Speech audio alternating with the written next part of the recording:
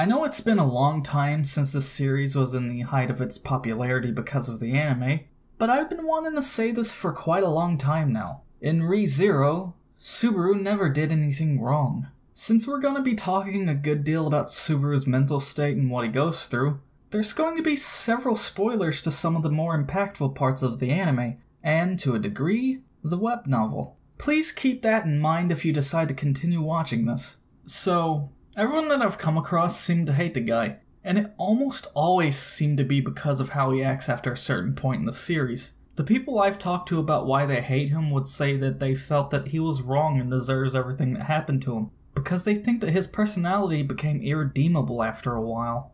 Subaru is a character that is very mentally messed up, and has been that way since before he came into the parallel world. But this other world made his mental state so much worse in some ways, because of the toll that the constant deaths he's lived and witnessed has taken on him. To start things off, I'll talk about him from the beginning. Subaru is somewhat of a shut-in, presumably a recovering one because he has a bit more strength than your typical case, both in physical prowess and the ability to leave his home pretty freely when he needs something. Right off the bat, you notice something is pretty off about him.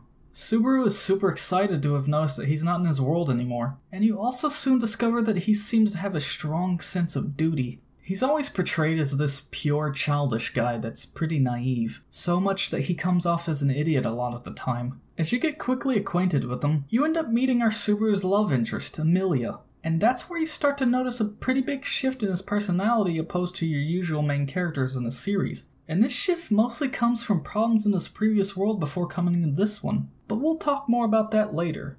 Subaru becomes pretty obsessive towards Emilia, and, as the series goes on, this gets much worse. Having no help from his previous problems, the constant deaths he's faced with, and the ever-growing worry that he'll have to witness her death countless times until everything is normal again, spurs drastic change in his personality. Subaru is constantly confronted with suffering throughout the series, and while some of it is his own fault, a lot of it is undeserved. But that is what contributes to his personal growth and the worsening of his mental state, which eventually betters itself. Subaru does everything he can because he feels it's the right thing to do. His actions all have someone else in mind, and while he seems to be selfish at times, he's never really thinking about himself. He only ever thinks about everyone else, and he's willing to sacrifice his life time and time again, thanks to his beliefs and his fears.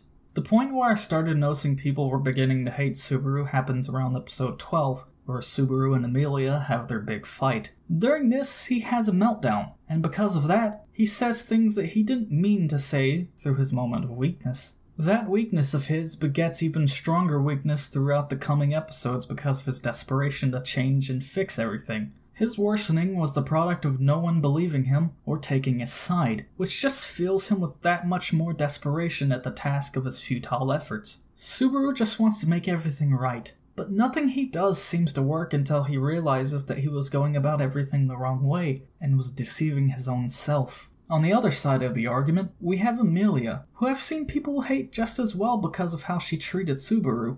Emilia, I feel, represents a person that doesn't understand the stress that someone goes through and is unwilling to help someone that won't help themselves. A large part of her actions in this particular scene also comes from her position as a spirit user, whose promises are sacred, which the breaking of them caused her to act more harshly towards him. Neither Emilia nor Subaru did anything wrong, and they were both in the right for this, but all I've ever seen is people hate them but not give consideration towards what it was actually for. The scene in question is there to make you feel some animosity towards Emilia, but that's only to make you find yourself more on Subaru's side because of how wrong the situation feels. The disconnect between the two makes you choose Subaru's side more than Emilia's, because you have the knowledge that she doesn't, since we can see every moment of joy or suffering that Subaru gets to experience, and that's why neither of them did something wrong. At this particular point in the series, Subaru has known everyone for roughly 4 months, but everyone else has realistically only known him for no more than a couple of weeks, and that fact also digs away at Subaru's mind a lot during his various interactions of the bigger plot lines,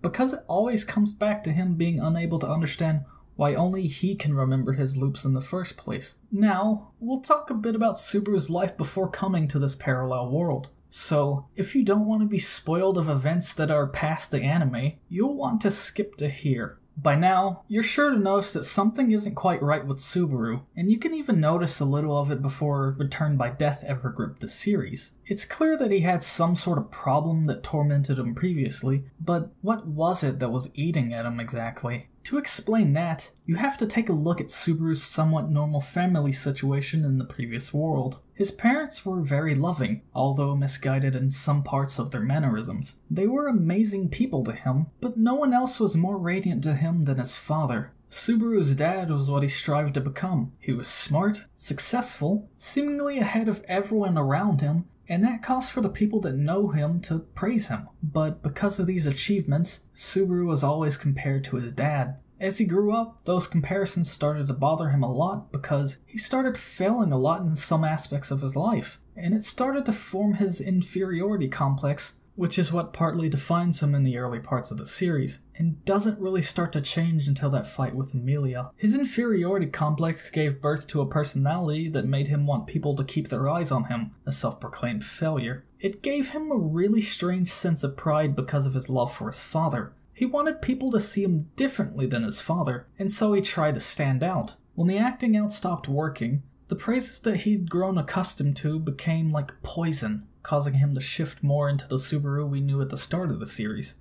A prideful, rotten boy, filled to the brim with false bravado, always looking for a way to escape, and obsessing to keep people that he loved in his life, feeling that they'd leave him if he didn't show them some special treatment. When you take into account these things, a lot of how he acts throughout the series starts to make a lot more sense, especially with how he acts towards Emilia. Subaru knew damn well when he was doing something wrong, and he wanted to fix that part of him, but he never had the courage to admit that he hates it so much. All of this is what adds up to why Subaru wasn't in the wrong. Subaru seems very simple, but his warped mind is so complex. It's really hard to hate the guy, even more so when you relate to him so much. His character is why I consider ReZero to be one of the best isekai series around, because he adds so much to make it enjoyable, while also making you care for him. So, how do you feel about Subaru? Do you feel similar to this, or did you interpret his actions differently?